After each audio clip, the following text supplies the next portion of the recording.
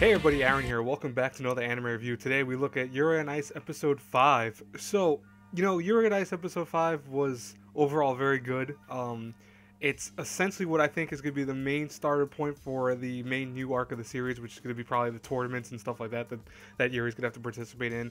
We see that Yuri starts off where he's now training to make a free competitive song thing for him to do during his ice skating routine, and he's struggling to find his own kind of music with that, and he doesn't know what to do exactly with that. At the same time, we see Yurio dealing with him having to deal with now this huge new master who this is one that teaches ballerina lessons and teaches people how to be prima ballerinas, which are actually like known as the highest ballerina class you could be in the world of ballerinas and stuff like that. And it's on stage stuff, and so she is going to teach him the nuances of moving more feminine like and more kind of just in a different way. And she's really strict, as we see. She like tears into him when he makes a mistake and keeps making him repeat things over and over and over again, but he's willing to do it because he even says he'll sell his soul to become better than Yuri.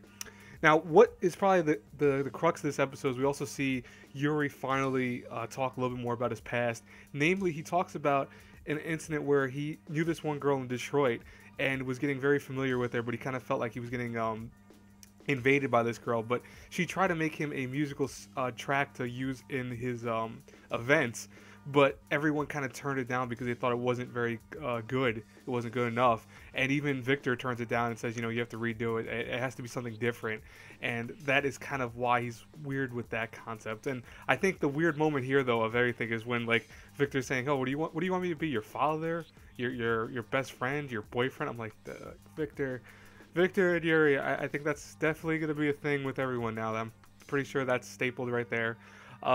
But one thing I like, though, at the end of this is that Viktor says that he's going to be with them until the end to help him through. And I honestly believe that he will be the thing that helps Yuri get a lot better and make him into a better ice skater in general. Now, what's cool is we see Yurio, still going through his training and kind of having to deal with all of his stuff. She's still being very hard at him, but he seems like he's getting a little bit better, and she's starting to notice that even though she's still insulting him, he's starting to get better and more kind of developed.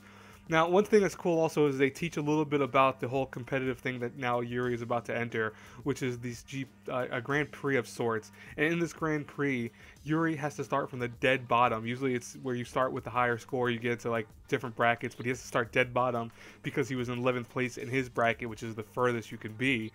So he's got to go up against various people, like his one old friend. He has to also go up against eventually Yuri himself, or Yurio, excuse me. And that's going to be very interesting. I'm curious how that's going to go down. I'm thinking most likely Yuri's going to win everything, though. I'm just being honest. I'll probably call that now. But everyone looks like they're getting serious. We see Yurio over here with this serious tone where he's like, "Oh, I'm so prepped." And she even notices that he's changed completely, which they're happy about. And I think one of the cooler things about this episode is coming up in a few seconds, but it's the name drop, where this is the name of the song that Yuri decides to name it, title it. This is the song that his friend made for him, Yuri on Ice. Get it, the title drop of the whole show. I thought that was pretty cool. Overall, a very solid episode. I'm looking forward now to, it looks like the next episode will be the beginning of the Grand Prix stuff, and I'm pretty sure they're going to focus more on skating during those, more or less, comedy, more of the kind of skating stuff. So I'm very curious how they're going to do that. Anyways, guys and girls, hope you enjoyed this review. As always, if you did, please hit, the whole nine. I'm going to tell you guys.